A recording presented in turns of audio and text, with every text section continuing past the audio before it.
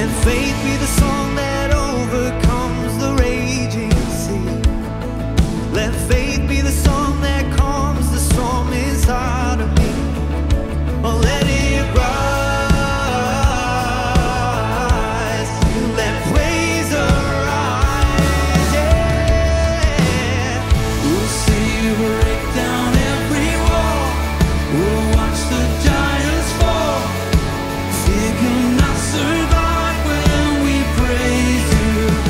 The God of breakthroughs on our side, forever lifted high. With all creation cry, God, we praise you. Oh, we praise you. Oh, we praise you. Oh, we praise you. Oh, we praise. Give you all our praise today.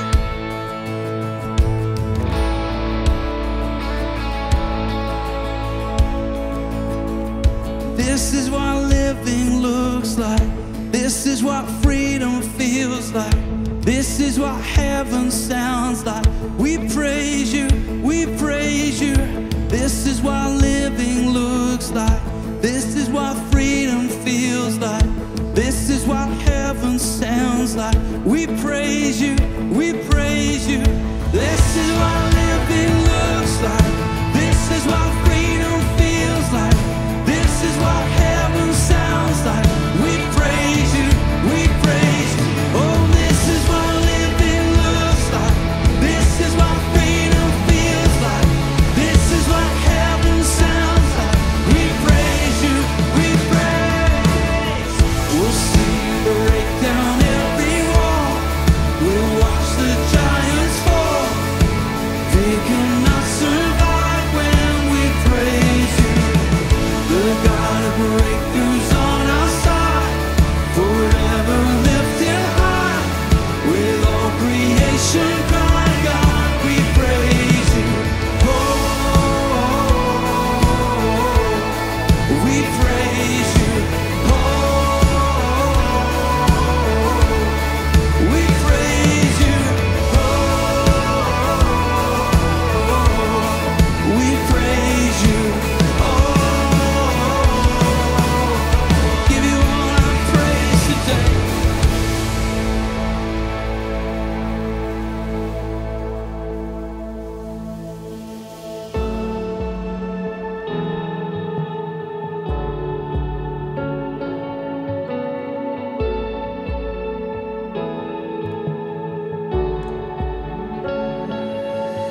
Let the king of my heart be the mountain where I run, the fountain I drink from.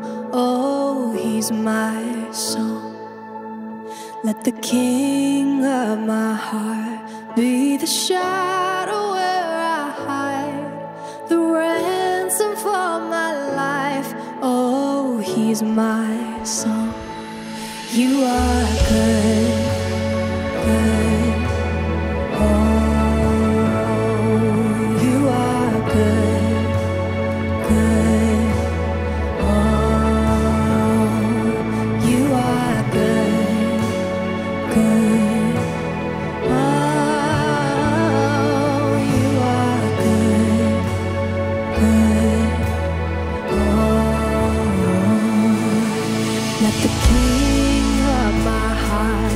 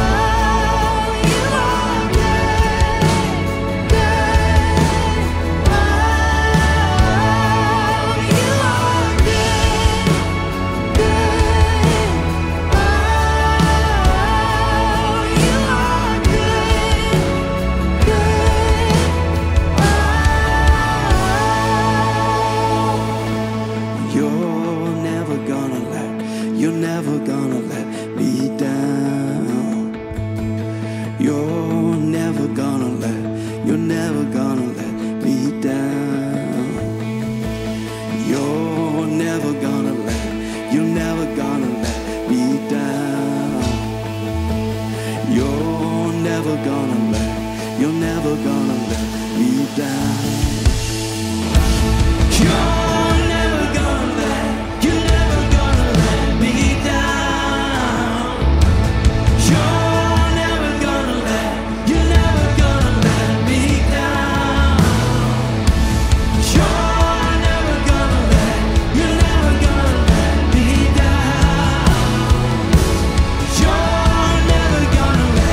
You're never gonna let me down. You are good, good. Oh,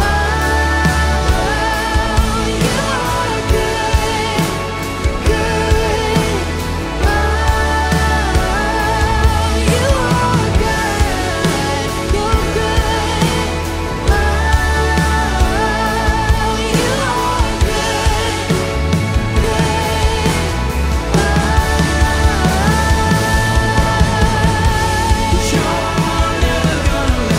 You're never gonna let me down.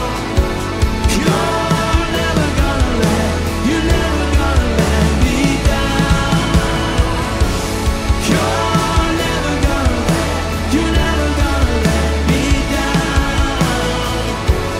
You're never gonna let me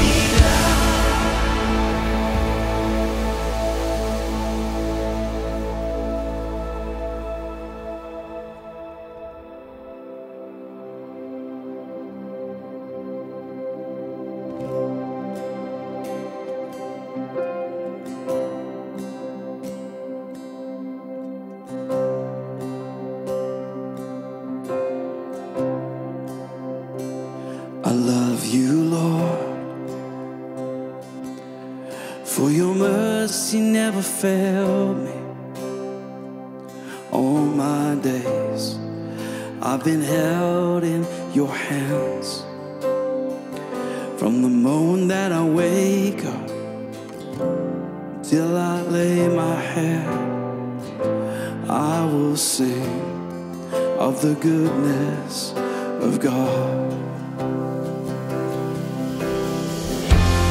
All my life you have been faithful.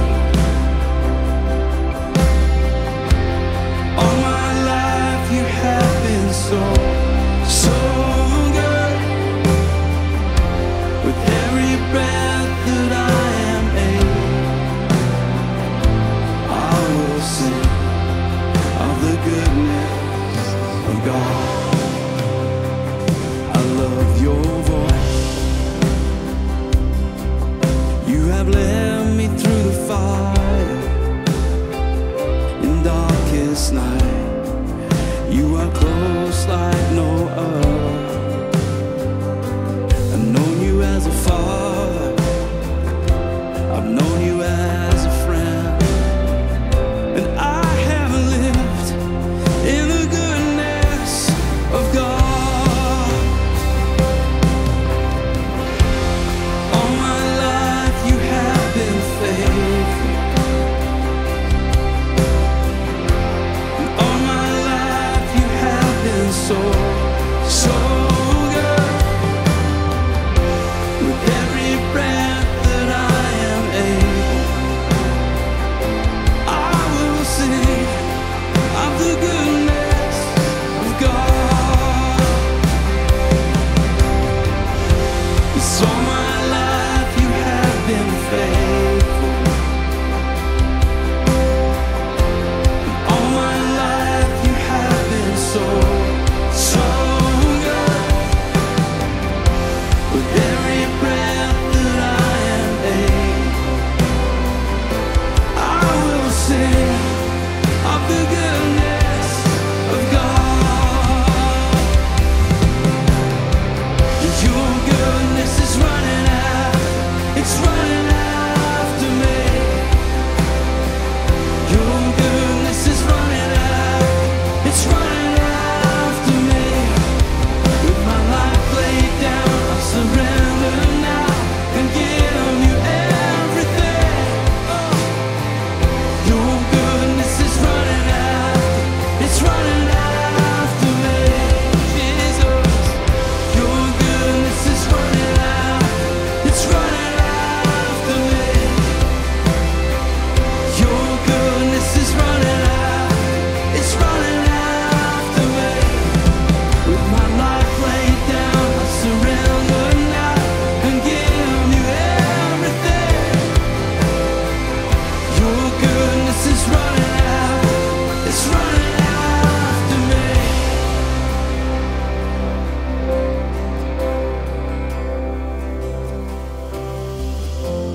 All my life you have been faithful. All my life you have been so good. With every breath that I am able, I will sing of the goodness of my God. I will sing to you. I will sing to you. So all my life you have been faithful. I'll always sing to you, Jesus. All my life you have been so good. With every breath that I am able, I will sing of the goodness of God. Yes, I will sing of the goodness of God.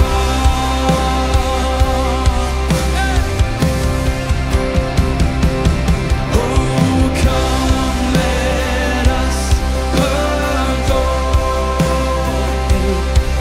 Oh, come, let us adore Him. Oh, come, let us adore Him. Christ the Lord. Come, let us. Oh, come, let us adore Him. Oh, come, let us adore Him.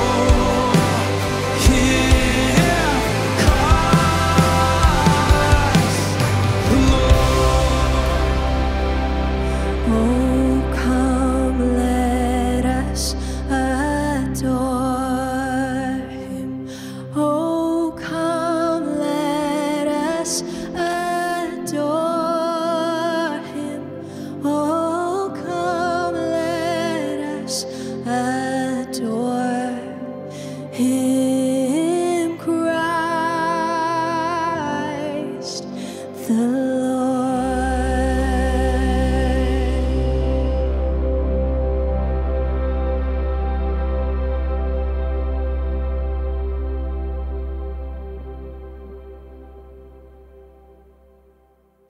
I'm so glad you are gathering with us this weekend online. In fact, this weekend we are not having physical gatherings. We are only gathering online. We just finished a ton of Christmas services, and we saw the Lord do incredible things throughout Orange County. And as people were watching online, it has been an incredible season here at Mariners Church. Last weekend, for the very first time, we had Mariners Church at OC Rescue Mission. We also took the message from Mariners into 50 senior living facilities. If you want to be a part of the team that is going to serve at the OC Rescue Mission, we have some information on the screen. Would love for you to join that team.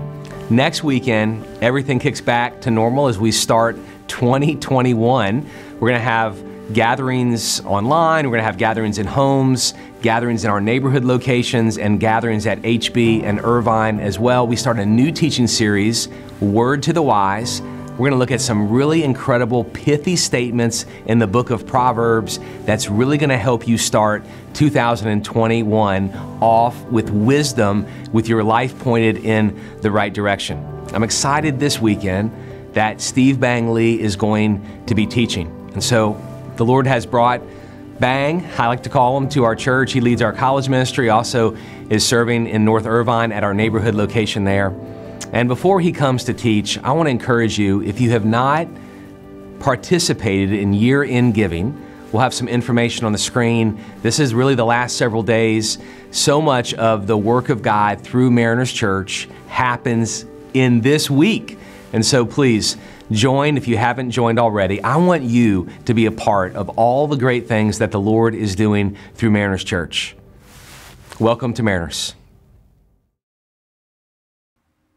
Well, here we are. We made it. We weren't sure when we'd get here. We weren't sure if we'd get here. And it took a little bit longer than we had hoped, but it's finally here. The last few days of 2020. That's right. The last couple days, we're almost at the end of 2020. And I'll just say it. Oh, thank God 2020 is coming to an end. Thank God it's coming to an end. It's just therapeutic for my soul to even just be able to say that out loud. The camera guy here, he's wiping tears of joy. I see you, bro. We have people silently jumping around here. They're so excited. Thank God 2020 is coming to an end. Because, let's face it, if we took a survey or a poll and we asked everyone to describe 2020 in 3 words or less, we know what the answer would be. Worst year ever. That's right, I said it. Worst year ever. Sure, it didn't start off that way. Actually, 2020, it kind of started off with a bang. It was the new year. It was the turn of the decade. It was 2020, the year of clear vision. We stepped into the year with energy and momentum. There were amazing things happening at our church, but then March hit and it felt like everything changed. And we realized that the entire globe was reeling from COVID-19. There were serious health concerns. There were lives lost, stay-at-home orders. There were job losses, mental health issues and concerns, virtual schools, Zoom meetings. Oh, it was so terrible and bad. And then on top of that, you throw in just the pain from the civil unrest and the confusion from the political noise and all the fires that have been happening. It has been a long and brutal year. I am so ready to turn the page. Thank God 2020 is coming to an end because it has been the worst year ever. But is that all that we should think of for 2020? Is that the final conclusion and the only conclusion that we should have about this year? I ask that because whether you are kind of exploring the Christian faith or whether you've been a follower of Jesus for decades, the issue at stake really isn't just about 2020 in isolation. The issue really is the presence of trials and challenges and difficulties in our lives and how we should view them, isn't it? Because, the moment the clock strikes midnight on New Year's Eve, it's not like all the trials are going to magically disappear from our lives. No, whether it's 2020, whether it's 2021, or any year after, the reality is that trials will always be a part of our lives. And so the question that we need to ask as we look back at 2020 and as we get ready to step into this new year is, how should we view trials and hardships? And how we answer that question, it will help us to properly understand 2020 and really find proper closure, but it will also give us the right perspective as we step into this new year. So how should we view trials and challenges? How should we understand trials and challenges? Well, we get a stunning and surprising answer from one author in the Bible. Here's what we read in James chapter 1, verse 2. James says this: "Consider it a great joy, my brothers and sisters, whenever you experience various trials." Okay, so wait, hold on. Who wrote this, by the way? Ned Flanders? Someone who was living under a rock during 2020? Is this guy serious? This has got to be a joke, right? Consider, count, or regard various trials as great joy? Is this verse some kind of sick joke? Is this guy serious? I think he's serious. I think James, the author, is serious. We know this for a couple of reasons. Well, first, when we see this verse, it's not written as a suggestion. It's written as a command. James doesn't say, if you want, if you feel like it, I would highly suggest. And he doesn't say that. He writes the verse as a command. He says, I want you to consider it great joy. Count it as great joy. Secondly, I think we know this because of who the author is, namely James. James, he was very familiar with trials and hardships. We know this because as the half-brother of Jesus, which, by the way, having a brother who was perfect, that's a trial in of itself, but he watched his own brother be crucified and die on a cross unjustly. And then, according to tradition, he was a martyr. He died for his own faith. Tradition has it that he was thrown off the pinnacle of a temple because he believed with all of his life the death and resurrection of his half-brother Jesus. But thirdly, we know this because of who this letter is addressed to, the recipients. Notice the way that he describes them in chapter 1, verse 1. He says, to the 12 tribes dispersed abroad.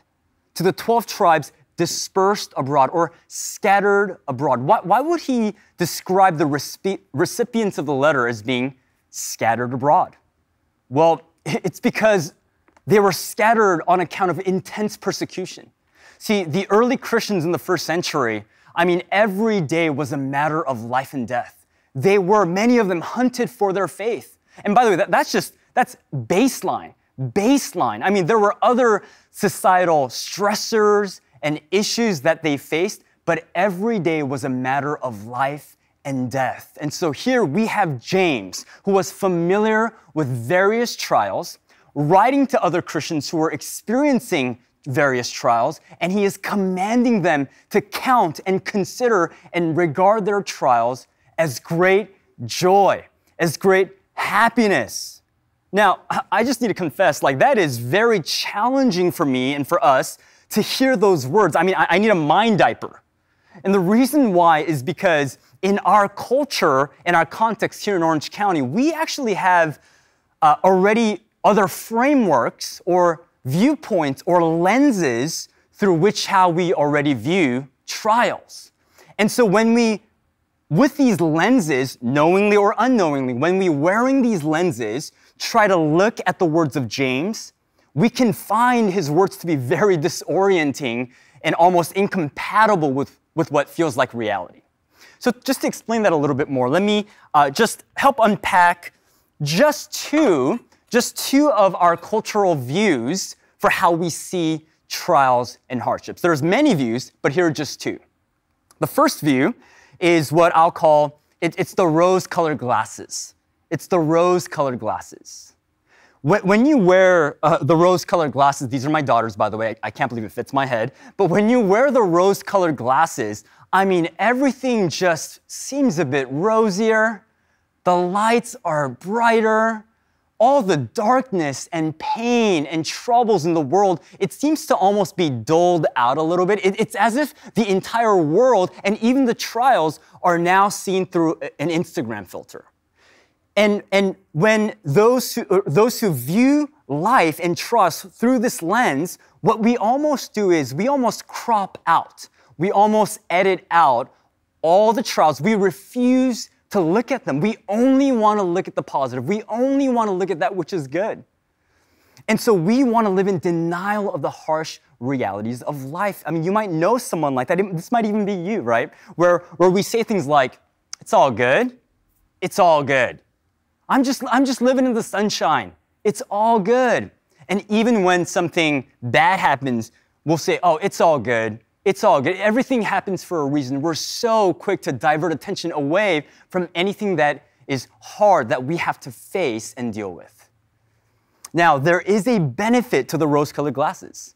The benefit is that it can actually make you feel a little bit at ease because you can simply avoid looking at the harshness of your trials. But here's the downside. The downside is that those who see trials through this lens will actually begin to lose touch with reality. This is because they are not seeing the world for what it actually is, a world that has trials and hardships. And so we wear these lenses, not because of great faith, but because of great fear from the pain of seeing the trials. This is the rose-colored glasses. This is one cultural lens. But there's another cultural lens for which how we view trials, and that's right, safety goggles.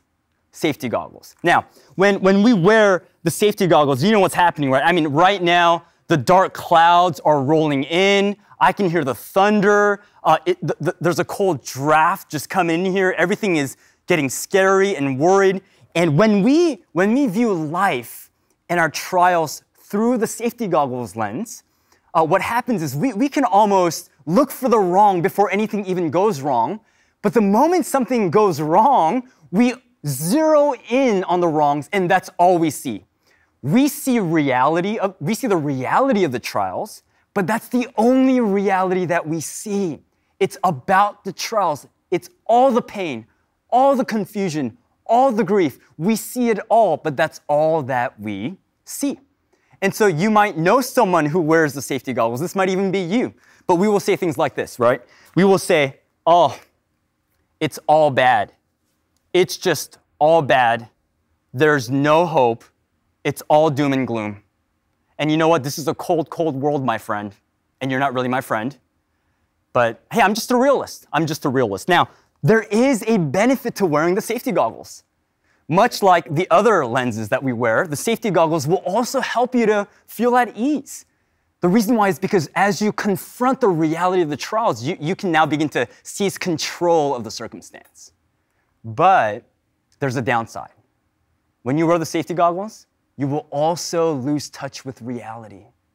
The reality of hope, the reality of our felt needs as human beings made in the image of God who need community care, who need love and support. And then ultimately, we lose the reality of ever finding any joy in and beyond the trial. So when we, with these cultural lenses, when we try to look at the words of James, what James just said about finding, trials, to count them as great joy, it's very disorienting. It's very discomforting. It feels completely incompatible with reality. Because through this lens, we like that James references great joy. We love that. But we have no idea how various trials fit in the picture.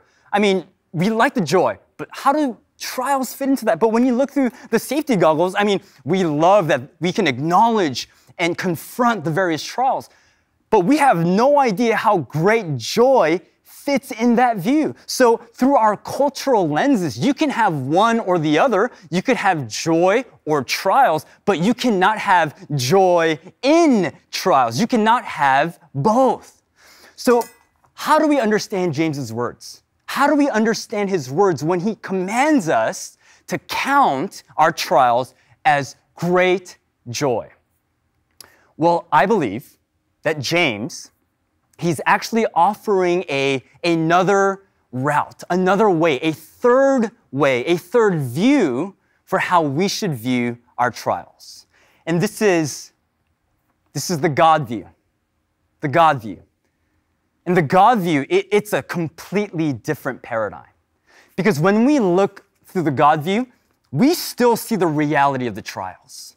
When we look through the God view, the dark clouds can still roll in. You can still hear the thunder. You can still feel the cold draft of life's challenges sweeping through, and sometimes when it rains, it will pour, and it's very uncomfortable. Even through the God view, you will grieve and mourn. There will be challenges and sadness. But here's what's amazing about the God view, is that though you see the reality of the trials, you see an even fuller reality. Meaning, you see the trials, but it's not only the trials that you see. In view, you also see and you believe the reality of God, the God who is good, the God who is loving and kind and compassionate and powerful, and He is in control. You believe that He is working not outside of the trial, but in the very midst of the trial, that He is working and He is leveraging all things for our good. So no, we don't deny the bad circumstances. We acknowledge them. But we also acknowledge the reality that God is good and that God is at work. And so what happens is that in this radically God-centered lens, we come to say, not it's all good, not it's all bad, but through the God view, we learn to say, God is good, even in the bad. God is good, even when it's bad. And when we look through the God view, we will see two amazing realities taking place in the very midst of our trials.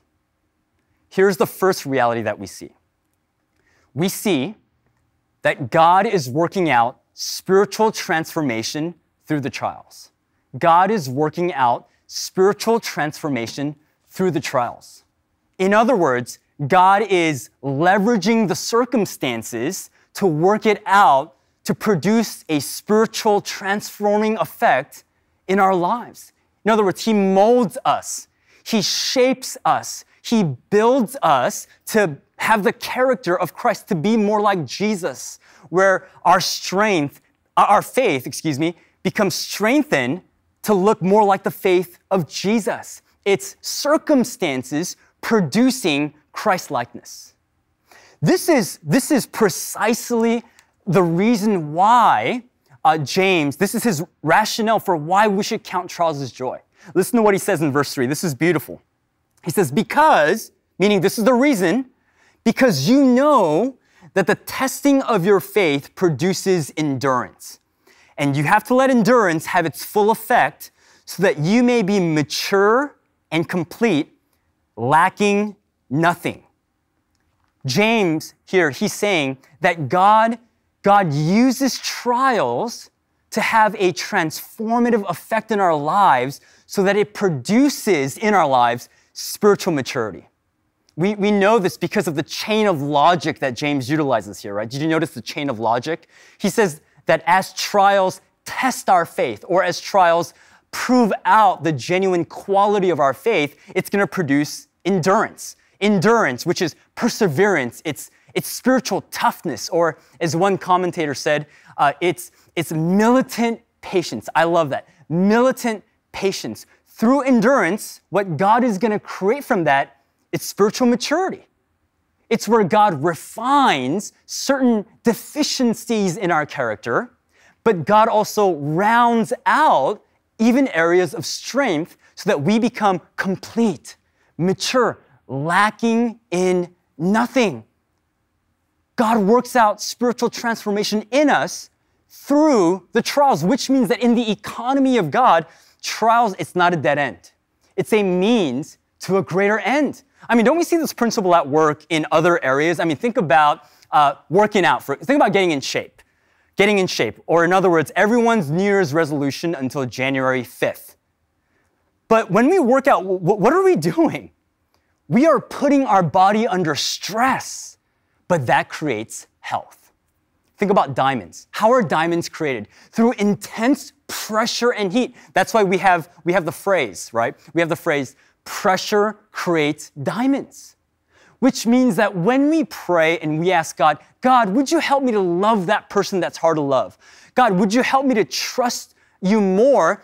God doesn't answer that prayer by simply sending fluttery feelings of love deep into our hearts so that it's easy to love others, or He doesn't cause robotic, mechanical obedience so that it's easy for us to trust Him. As convenient as all those things would be, it would not cause transformation deep inside of us. And so what God lovingly does is He invites us into the gym of trials. Now, this is uncomfortable. It's not always pleasant. But in the end, in the big, grand scheme of things, it's the most loving thing that God could do because it produces the greatest effect, the most important thing, our conformity into the image of His Son. That's why I love this quote. God is more concerned with conforming me to the likeness of His Son than leaving me in my comfort zones. God is more interested in inward qualities than outward circumstances. Things like refining my faith, humbling my heart, cleaning up my thought life, and strengthening my character. Yeah, God is after more than just comfort. He wants us to be like Christ. By the way, the person who said this quote, it's none other than the amazing Joni Eareckson Tada. Joni Eareckson Tada, if you don't know her story, she had her entire future before her at the age of 18 when, through a diving injury, she became paralyzed from the shoulders down for the rest of her life. She is familiar with trials. And yet, she said these incredible words. Listen to this. She said, my wheelchair, it was the key to seeing all this happen. So here I sit, glad that I have not been healed on the outside, but glad that I have been healed on the inside, healed from my own self-centered wants and wishes. I mean, this is the God view.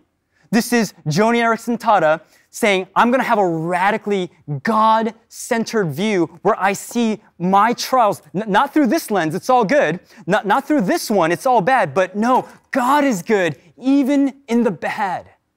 Which means that for you and me, as we look back at 2020, we can acknowledge the trials. We should acknowledge the grief. We should grieve and mourn, absolutely. But at the same time, we can and should acknowledge that God, through the trials, because He is good, He has worked out miraculous spiritual transformation inside of you and me.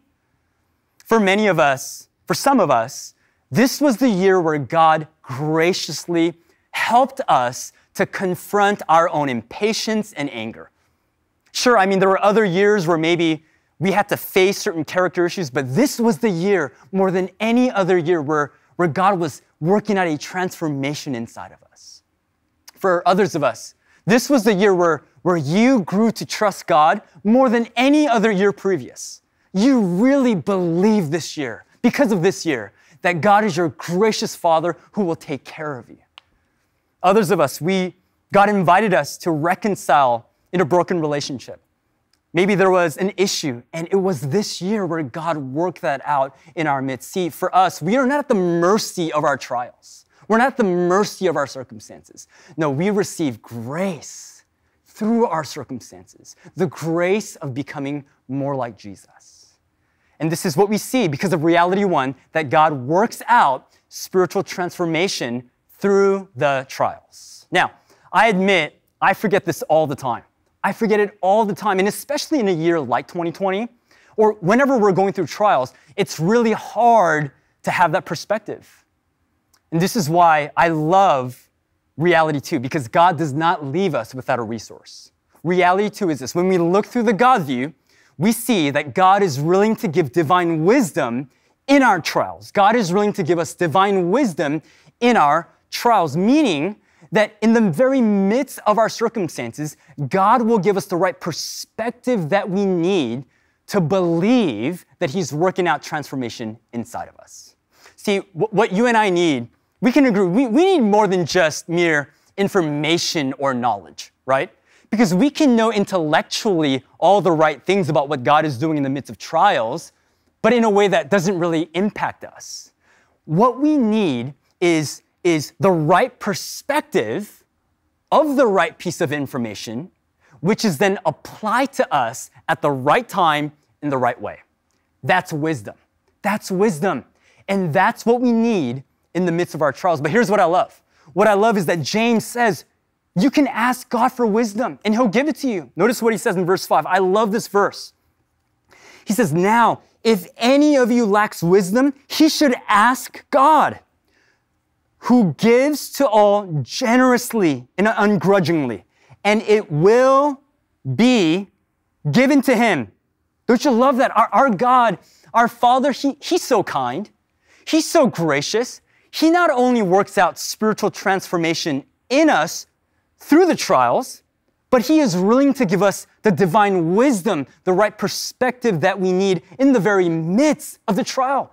That's who our Father, we just need to ask. We just need to ask Him for wisdom, and He'll give it to us. You know, the person who helps me to see that God really does give us wisdom like this is actually my father. It's my dad. You know, around this time of the year last year, my father, he actually received a cancer diagnosis, and I share this with his permission. And when we received his diagnosis, it was really fascinating to see the contrast between his response and my response in the subsequent months to come. For me, while I may know certain information about theology, I was reeling. I mean, I was staggering around. I struggled so much. I mean, for a season, I was putting on, I was like, it's all gonna be okay. My dad's there's gonna be no problem. It's gonna be so great. And then I toggled back to, this, and I said, oh my gosh, this is so bad. This is doom and gloom. What am I gonna do? And then I would toggle back between that and even the Bible, right? I try to have the God view, but Leviticus, right? I just struggled so much, just going back and forth. I really, really struggled. My father, on the other hand, he held the God view the whole time. That's not to say that he deny the reality of his diagnosis. No. He fully understood the potential implications of his diagnosis.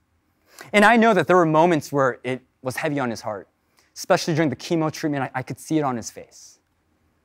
But while he acknowledged the trials, he leaned into fuller realities, and he acknowledged that God was present.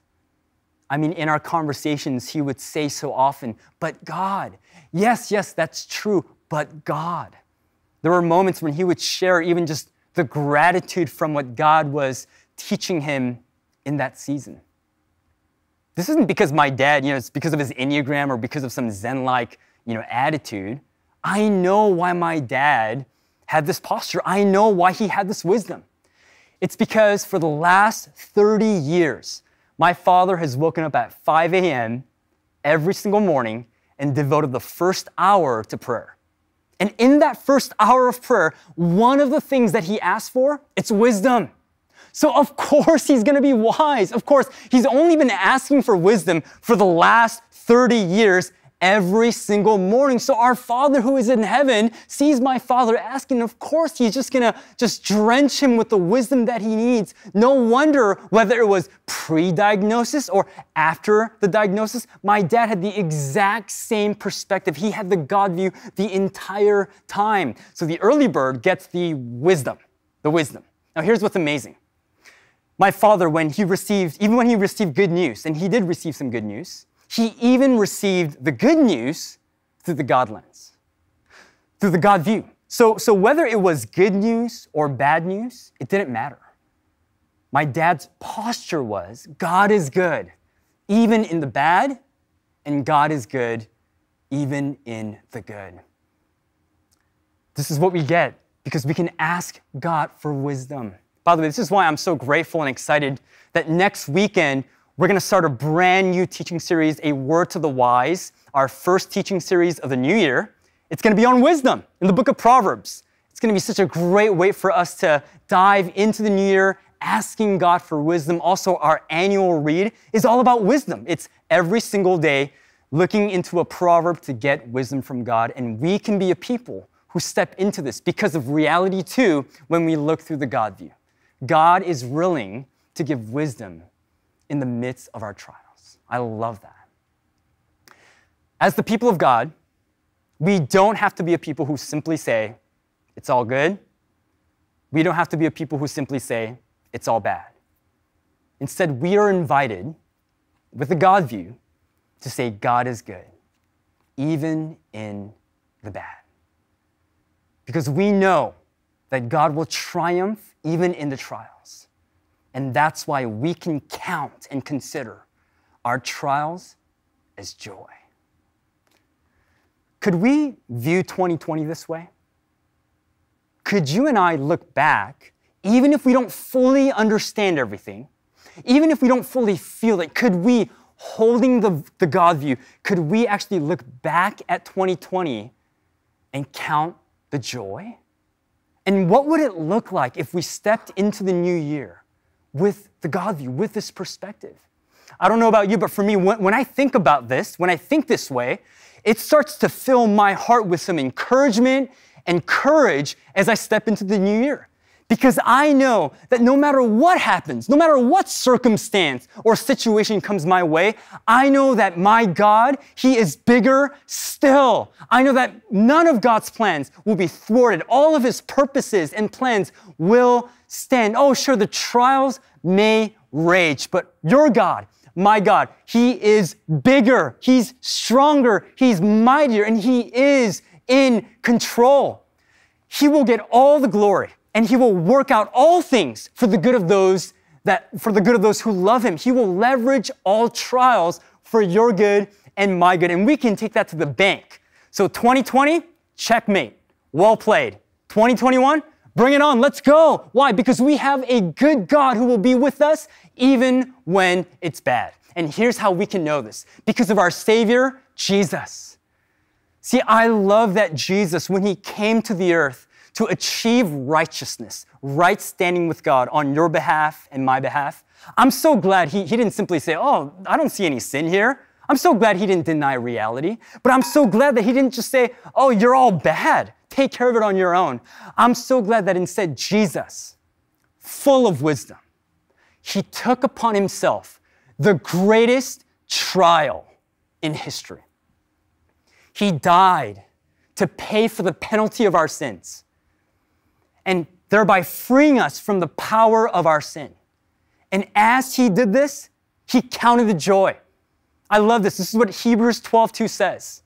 For the joy that lay before him, Jesus, he endured the cross, despising the shame, and sat down at the right hand of the throne of God. Even our Jesus had a radically God-centered view, and he triumphed over his trial. And that's why he will also triumph over our trial. So Mariners, 2020, it was tough, but let's count the joy because God is bigger still. And as we move forward into 2021, we can say confidently, God, you are good, even when it's not, even when it's bad. So let's stand, let's sing, let's celebrate.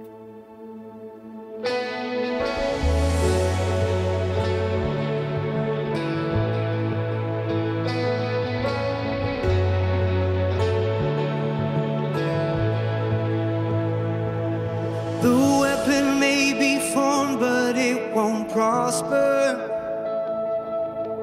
When the darkness falls, it won't prevail. 'Cause the God I serve knows only how to triumph. No, my God will never fail. I believe, no, my God will never fail. 'Cause I'm gonna see a victory. I'm gonna see a victory. For the battle belongs to you, Lord. I'm gonna see a victory. I'm gonna see a victory. For the battle belongs to you, Lord.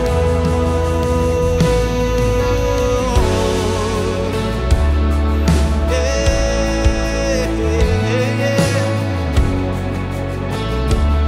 Sing this power in the mighty name. There's power in the mighty name of Jesus. Every war he wages, he will end. So I'm not backing down from any giants, 'cause I know how this story ends. Yes, I do. I know how this story ends. We're gonna say, I'm gonna see a victory. I'm gonna see a victory. For the battle belongs to you, Lord. Oh, I'm gonna see a victory. I'm gonna see a victory. For the battle belongs to you, Lord. We believe. I'm gonna see a victory. I'm gonna see a victory. For the battle belongs to you, Lord. Oh, I'm gonna see a victory. I'm gonna see a victory. For the battle belongs to you, Lord. Not by all my God, through our surrender, Father, give it all to you. You take what the enemy meant for evil, you turn it for good. You turn it for good. You take what the enemy meant for evil, and you turn it for good. Oh, you turn it for good. You take what the enemy meant for evil, and you turn it for good. You turn it for good. Sing it like you believe today. You take what the enemy meant for evil, and you turn it for good. You turn it for good. I'm declaring it. You take what the enemy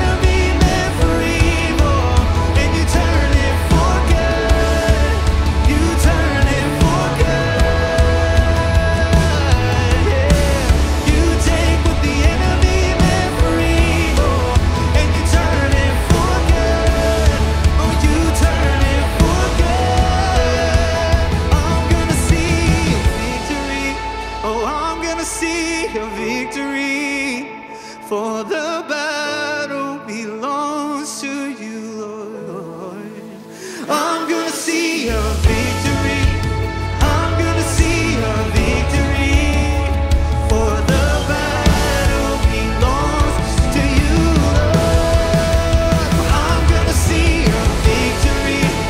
I'm gonna see a victory, for the battle belongs to you, Lord. We declare, I'm gonna see a victory.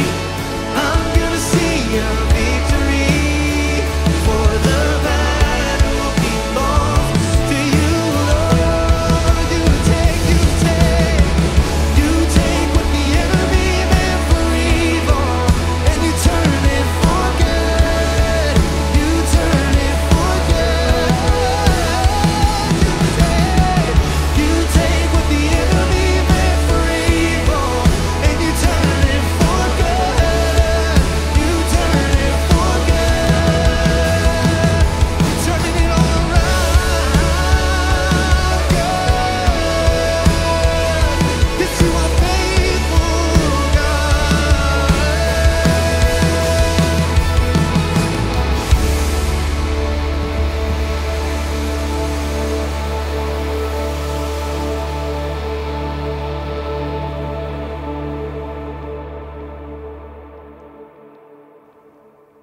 Thanks so much for worshiping together. Such a joy to be with you. Hey, next weekend, we're starting a new series, Word to the Wise. You are not going to want to miss this series. What better way than to dive into the new year, gaining wisdom in the book of Proverbs? It's going to be so great, so please join. You're not going to want to miss it. Would you hold out your hand, receive God's blessing? Father, we confess and we acknowledge that this year has been filled with trials. We don't want to deny the reality of the hardships. But at the same time, we also want to acknowledge the amazing work that you have and are doing and will continue to do in us, and through our church. And so would you help us now as we step forward into this new year? Would you give us wisdom, the wisdom that we need to have a God-centered perspective? May the Lord bless you and keep you. May the Lord cause his face to shine upon you and be gracious to you. And may the Lord lift up the light of his countenance towards you and give you peace. In the name of the Father, the Son, and the Holy Spirit. Amen. Have a great new year.